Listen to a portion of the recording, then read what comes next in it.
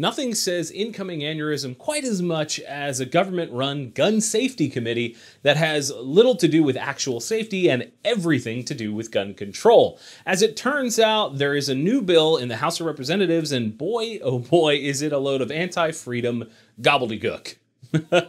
We'll break it down after this.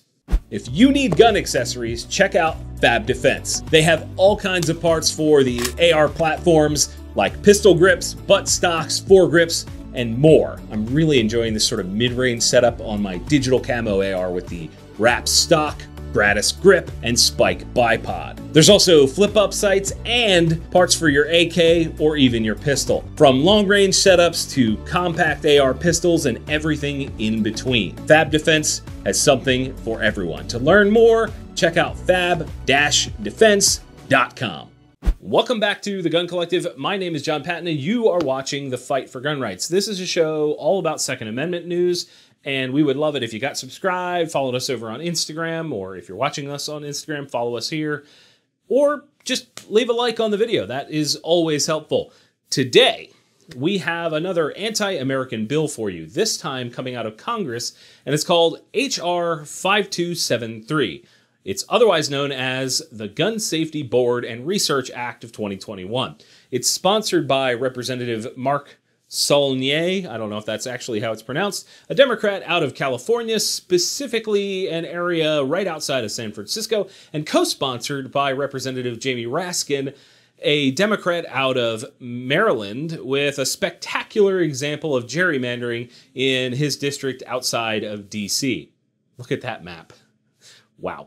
Anyway, so the Gun Safety Board and Research Act, it has some gems in it. Section 2 is where things get going. Subsection A mandates that the Secretary of Health and Human Services shall establish a board known as the Gun Safety Board no later than 1 year after the enactment of this act. So when this goes into effect, they got 1 year to create something.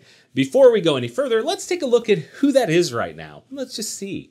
Xavier Becerra, aka the former Attorney General of the state of California and one of the most anti-gun slimeballs alive today.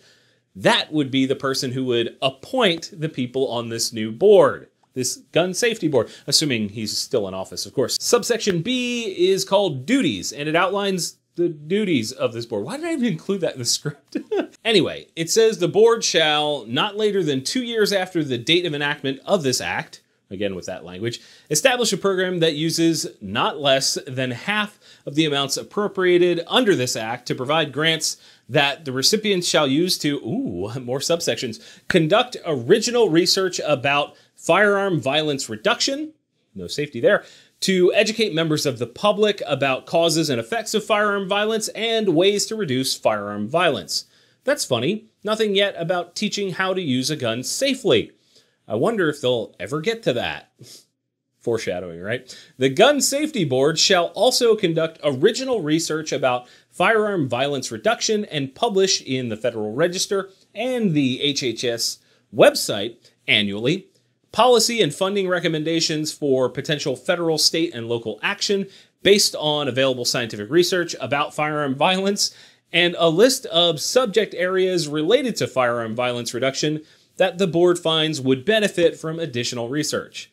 So to me, that's basically an annual list of sample gun control laws that they are required to publish. Also, annually, they have to report their findings about the efficacy, whether it works or not, of existing state and federal laws intended to reduce firearm violence, and the expected efficacy of proposed state and federal legislation intended to reduce firearm violence, and in reducing, get ready for this, domestic violence, suicide and attempted suicide, chronic community violence, police violence, mass shootings, hate crimes, school shootings, healthcare-related expenditures for victims in firearm-caused cases, hospital interventions, broader socioeconomic impacts of chronic gun violence, diversions of firearms, including straw purchasing and gun trafficking, and unintentional shootings. Wow, all that and still no effort to teach actual gun safety. It's weird, right? I'd also like to point out that they are not looking at the causes of these events, but rather the laws surrounding them. I mean, wouldn't it be prudent to look at the socioeconomic causes of inner city violence where firearms are involved? Notice that I didn't call it gun violence because the gun was a mere tool in that scenario, right? Like, I have a brain. I can separate the two. Can I also point out that hate crimes are subjective and that hate itself is subjective, and therefore creating laws surrounding that is incredibly dangerous and could ultimately lead to the fabric of society crumbling based on one's own perception of fear and hate. Oh, it gets better, my friends. Subsection C is called membership, and it covers who is going to be on this board. There are a lot of different types here, and you'll just kind of get it after I cover this. So there are to be 22 members of this board, all appointed by the Secretary of Health and Human Services. None elected, but somehow they will have influence on gun laws. Funny how that works. The composition of the board will be as follows. Get ready for this. One person from each of the following categories: expert in public health, expert in mental health care, expert in firearm violence reduction research, expert in trauma surgery, expert in law enforcement, someone with a background in gun manufacturing sales, professional gun use, or recreational gun use. So basically any random fake gun advocate can be shoved in there. 2 members representing victims of gun violence, because somehow they're policy experts based on being shot at or affected by that. Someone representing a nonprofit organization that advocates for racial justice. Why is that on a gun control thing? Someone representing a nonprofit organization that advocates or engages in firearm violence intervention or prevention. And get ready, here comes the government arm of this. 1 person from each of the following government organizations: the National Institutes of Health, the Centers for Disease Control and Prevention. Yeah, the CDC is somehow involved in gun safety. Substance Abuse and Mental Health Services Administration, the U.S. Consumer Product Safety Commission, the FBI, the Department of Health and Human Services. That's another person. The ATF, the Office of Juvenile Justice and Delinquency Prevention, the Bureau of Justice Assistance, whatever that is. The Office of Victims of Crime, the Office on Violence Against Women, and the National Institute of Justice. Holy shit, that is a massive amount of unelected douchebags. I want to point out that there is still no major effort to teach gun safety, but rather push gun control here. I mean, if this was actually about gun safety, like it says in the name, wouldn't there be a ton of gun experts or people that can teach those sorts of things on this board? That would be a primary thing, you would think, right? But wait, there's more. Yeah, it keeps going. Subsection D covers how long these folks will hold these seats.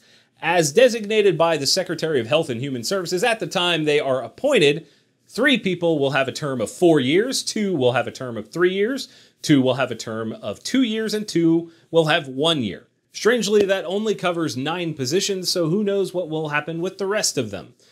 The rest of the bill goes on to lay out that these people will get paid for this and travel expenses will be covered, and then the secretary will appoint a chair, vice chair, and some other nonsense. And the last 2 sections are sort of the cherry on top. Subsection L says the amount of money appropriated in the first 2 years for this board is $5 million each year, and then after that first 2 years, $25 million each.